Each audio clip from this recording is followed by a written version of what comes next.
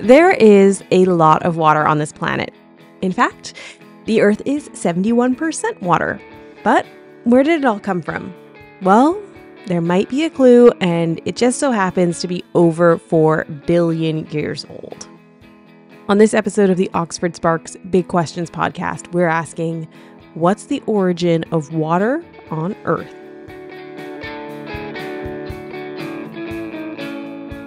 Hello, I'm Emily Elias, and this is the show where we seek out the brightest minds at the University of Oxford, and we ask them the big questions. And for this one, we have found a researcher who loves looking at rocks. My name's Tom Barrett. I'm a second-year DPhil student in the Department of Earth Sciences. And for my PhD project, I look at the origin of water on Earth. So the way that volatile elements were delivered to Earth, how planets form, what that means for planets today. So you're obviously not been looking at this for 100 years or so, but other scientists maybe have. What do we know about the big origin story of Earth's water up until this point? That's a good question, and it's a very important one, obviously, because water on Earth is crucial to life as we have it today. And in all honesty, the way that water was delivered to Earth is not actually very well understood, despite being probably one of the bigger questions. So up until very recently, the prevailing theory among planetary scientists was that Earth formed from this space material, which is called enstatite chondrite, and that material was dry. So it didn't contain water, it didn't contain hydrogen, it contained a few other volatile elements, but not really enough to kind of explain what we see today. And these bodies kind of came together, they created a dry planet. And then at some point later on in Earth's history, it was hit by other meteorites, comets, that kind of thing. The stuff that you see in cartoons that's covered in ice and all that kind of stuff. And that's what delivered water and hydrogen to Earth. So in that kind of model, the fact that water is on Earth today is a little surprising, and it makes us quite lucky because, you know, the material that we actually formed from shouldn't have given us water, but we were very lucky to be hit by stuff later in our history. So all these things had to come together to create this sort of cosmic explosion that then delivered us all this water. Exactly, yeah. And I mean, that kind of makes sense. As far as we know, there's no other life anywhere else in the solar system or even beyond. So the fact that water on Earth is potentially unique in itself kind of makes sense in that. And does everybody sort of subscribe to this theory, or have there been sort of like people who've taken issue with it?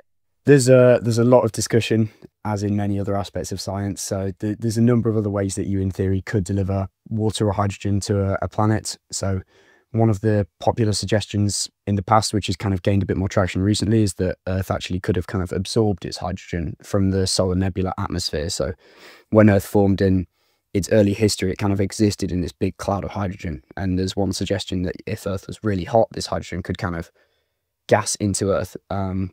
We don't think that's super likely, but it's certainly a way that planets like Mars could have acquired hydrogen and water. And then there's also the suggestion that Earth may have actually formed with the water and the hydrogen in the first instance, which is the research that I'm doing. And that's something that's not been hugely popular in the last few years, but is starting to gain traction now. Okay, so tell me about the research that you've been doing. What is your sort of like hypothesis to throw into the mix? So my project, which started as an undergrad, basically looks at the material that we think formed Earth. So when we compare it to Earth across a range of sort of chemical markers, it looks almost identical to it. So we look at things called isotopes, and across every element that we measure, these meteorites, enstatite chondrites, are identical to Earth. So a lot of people think that's probably what created Earth in the first instance, although that is another debate entirely.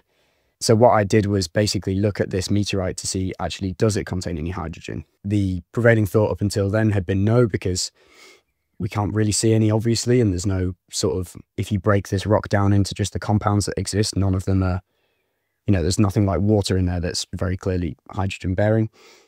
But actually, we found that there was significant hydrogen in there, which was a huge surprise and kind of massively shifts the way that we think hydrogen and therefore water could have been delivered to Earth.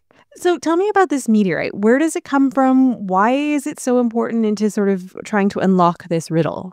So the meteorite that I worked on is called LAR 12252, which is, it's not a catchy name, but these names basically describe where and when it was found. So the bulk of meteorites that planetary scientists sort of do their research on from Antarctica, which is because, I mean, a couple of reasons. Firstly, Antarctica is a desert.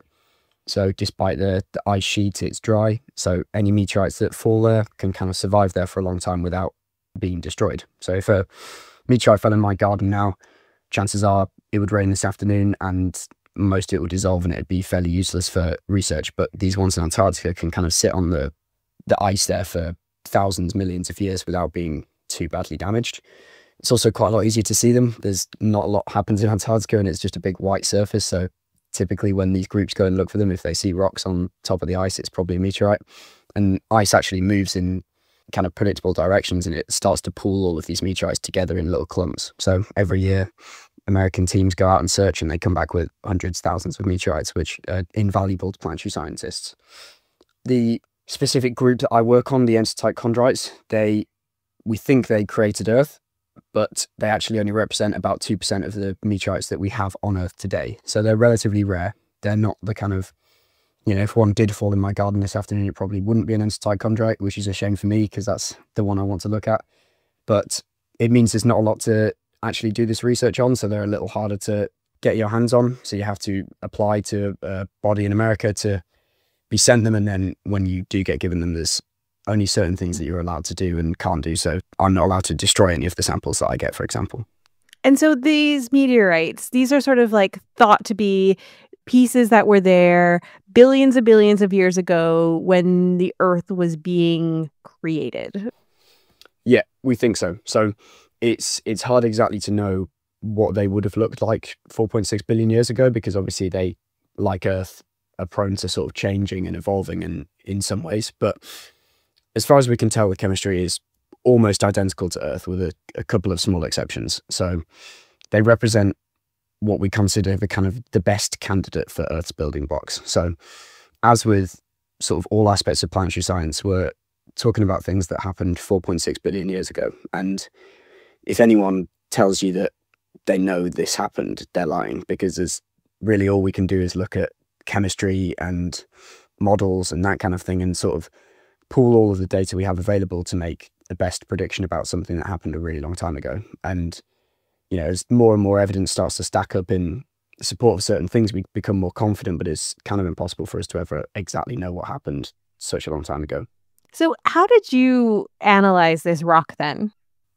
Like I said before, hydrogen is unbelievably difficult to kind of measure, especially in relatively low concentrations. It's the lightest element in the periodic table. So a lot of the kind of traditional analytical methods aren't very good at measuring things that are so light. If you were trying to measure iron or something, wouldn't be a problem, but hydrogen is much more sensitive and a lot of techniques just don't really work. So the kind of reason that I even got onto this question in the first place was because a group in France a couple of years prior had actually measured the total hydrogen concentration in this meteorite, which is a little easier to do. You can kind of just crush the whole meteorite up and see what comes off. And they found a surprising amount of hydrogen, but when they went into the meteorite specifically and looked at the different kind of things that make it up, so they couldn't find hydrogen anywhere. So they looked at all of the phases, we call them, that are typically rich in hydrogen, and none of them had it. So they found this sort of 100% total, and they were able to account for about 18% of the total. So there was this big question of this potentially dramatically alters the way we think about hydrogen being delivered to Earth, but we can't really trust it because, as far as we know, that could be hydrogen that was added to this meteorite when it was sitting in Antarctica.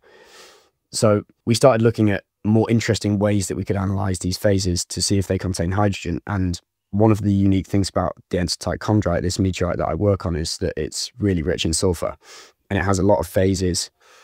Again, these kind of compounds in there that are bonded to sulfur that don't exist anywhere else ever. There's a bunch of things in this meteorite that we just don't find on Earth. We used a technique called sulfur zanes. What on earth does that mean?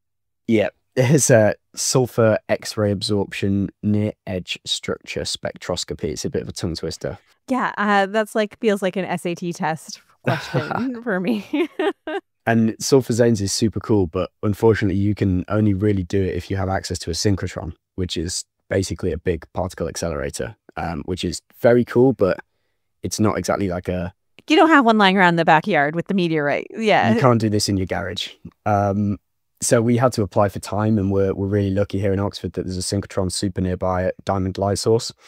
So we went over there in November 2022, and basically what you do is, from our perspective, you shine a beam at the sample, and what's actually happening is that particles are being accelerated around this massive ring until they get to incredibly high speeds, and then they fire towards your sample. And when they hit the sample, there's a interaction of these particles with the electrons that sit inside your sample, so in my case the meteorite, and the energy of the electrons can tell us a little bit about how sulfur is bonded within a sample. And we had a theory going in that we thought sulfur might be bonded to hydrogen, which was a little bit wacky. It hadn't really been suggested too much before, but it turned out that was the case. And when we looked across the meteorite, we found that sulfur was bonded to hydrogen almost across the entire thing in concentrations that we think is capable of explaining all of the water we see on Earth today. So that's a pretty huge deal. Yeah, it's a cool discovery. How did it feel to sort of go from a wacky idea to a huge discovery? Yeah, it was an interesting feeling, and I mean, I've got to give a massive shout out to my PhD and undergrad supervisor, Professor James Bryson in Department of Earth Sciences, who's been kind of invaluable throughout this whole project up to this point. But yeah, it was a very exciting feeling that first day when we were sat in the hut at Diamond Light Source, you call it, which is just a little room next to the lasers. We started seeing these spectra come in that had a peak in the place that we were hoping to see it, and you kind of realize that, you know, this is a discovery that does potentially alter our theories of how water is delivered to Earth, which is quite exciting. I'm obviously not a big bad scientist like you, so can you explain this to me? Like, how does this sort of expand our knowledge or change how we think of the origin of water came to be on Earth? So in most simple terms, it potentially means that it's not that surprising that Earth has water today. So we used to think that water was delivered to Earth through these really kind of fortunate chance bombardments of hydrated material. And if that was the case, then Earth was really lucky. Maybe it was unique. But what our study suggests is that actually Earth probably formed with all of the ingredients it needed to create water right from its very onset. So the hydrogen in these meteorites, we think, can explain the kind of volume of oceans on Earth 10 times over, which is far more than you need. And it probably means we're just not as lucky or as fortunate as we thought we were. And that potentially extends to Mars as well. We think Mars formed from very similar material to Earth. We have evidence that Mars actually did have water on its surface billions of years ago. And potentially what this means is that actually Earth and Mars formed in quite similar ways. And the reason that we have such vibrant life today and Mars has nothing, we think, is something that happened in their evolution rather than in their initial formation. That's crazy. So I guess this raises a ton more questions for you to now explore. Yeah.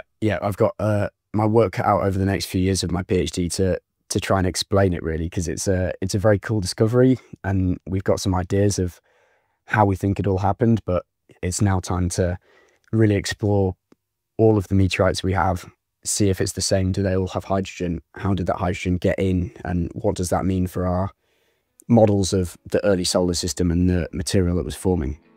Oh yeah, just, something you do on a Thursday.